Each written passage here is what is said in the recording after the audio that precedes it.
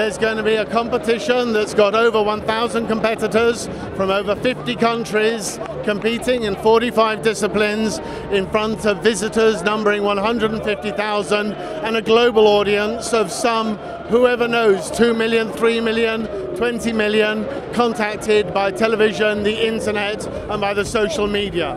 We have a competition in 100,000 square meters of exhibition space with try-a-trade, with demonstrations, with information, advice and guidance.